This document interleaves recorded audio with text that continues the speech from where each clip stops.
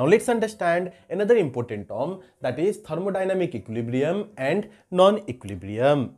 Let us consider an example.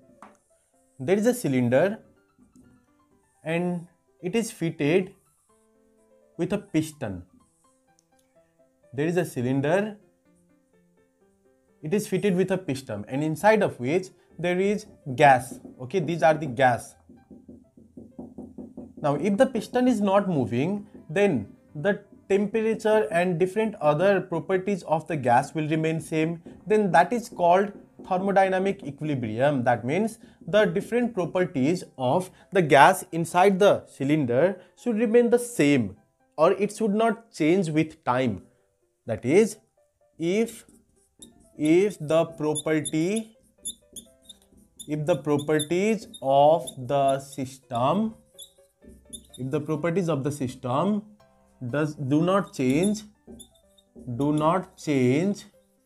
with time, it is called thermodynamic equilibrium. It is called to be in thermodynamic equilibrium. Thermodynamic equilibrium. I write equilibrium as EQM. Okay. So for a system to be in thermodynamic equilibrium, it must satisfy different criteria. There are three criteria that must be satisfied by the system in order to be in thermodynamic equilibrium. The first one is thermal equilibrium. Thermal equilibrium. That means the system must have thermal equilibrium in order to be in thermodynamic equilibrium. Thermal equilibrium means the temperature in the system should remain same in any point of the system. Okay, that is, the temperature of this region and this region should be same. The temperature should not change. Okay, the temperature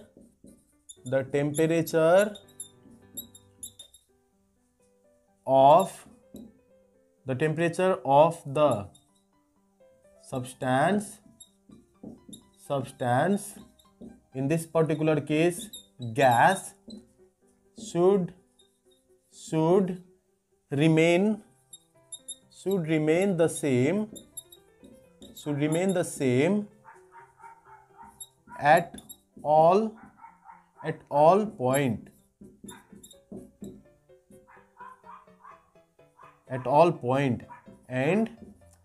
and heat should not be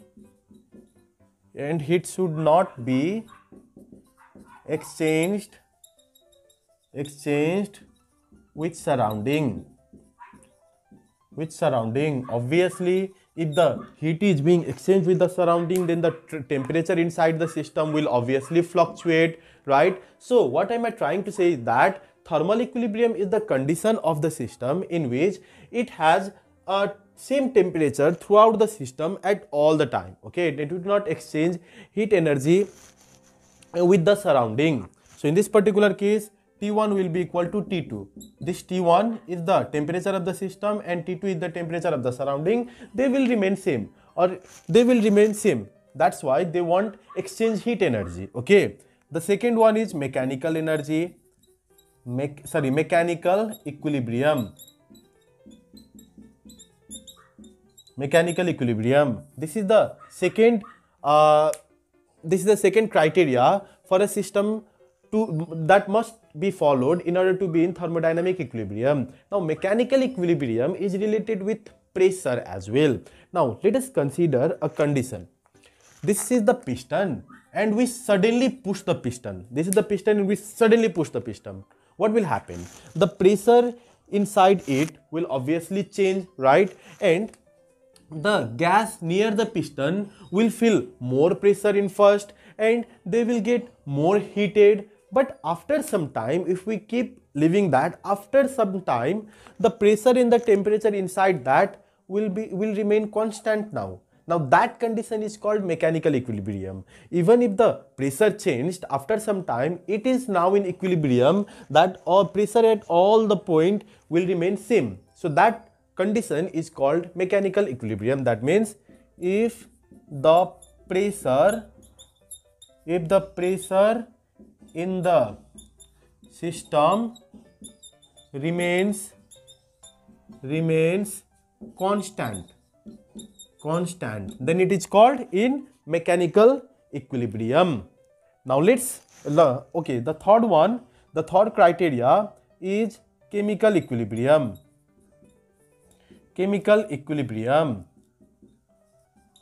Now let us consider, inside the system there are many chemical species or gaseous obviously. Now they are reacting with each other. Then obviously there will be forward reaction, but there should be backward reaction as well. That means if in a system there is forward reaction and backward reaction happening on, and if the rate of forward reaction and backward reaction is equal, then that system is called it's said to be in chemical equilibrium.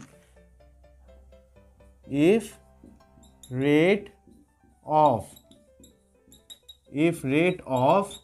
forward and backward reaction is same.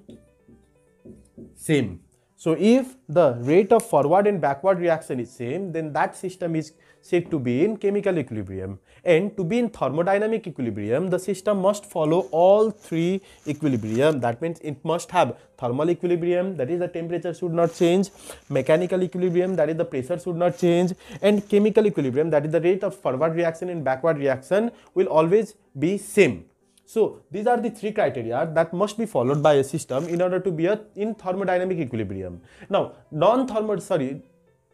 thermodynamic non-equilibrium condition is that in which any of this equilibrium does not exist. If the temperature is changing, then that is in non-equilibrium. If the pressure is changing, that is also non-equilibrium. And if chemical space, like if rate of forward reaction and backward reaction is not same, that is also in non-equilibrium condition. So this is what thermodynamic equilibrium and non-equilibrium condition actually is.